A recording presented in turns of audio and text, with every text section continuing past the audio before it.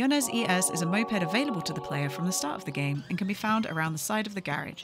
Starting and driving the Jonnez is super simple. On the left-hand side of the moped can be found a fuel tap. A single left click will rotate the fuel tap clockwise and enable the engine to access the fuel.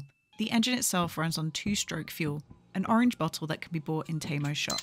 After this, you can sit on the moped and enter drive mode by pressing the enter key. Look to the left and lift the kickstand with the left click, and then look to the right and push the Kickstarter down also with the left click mouse button. The Kickstarter may take several kicks to start.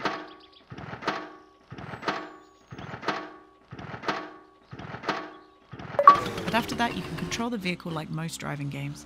The default controls on mice in the car are the WASD keys on your keyboard. You don't have to wear a helmet, but you do put yourself at risk of dying or being blinded by a bee once you drive over a certain speed. So it's best to put it on if you are new to driving. This can be found on your bedside table. The Jonnez handles relatively well, but tends to flip and slide while braking and turning. Therefore slow down when taking sharp turns to remain in control.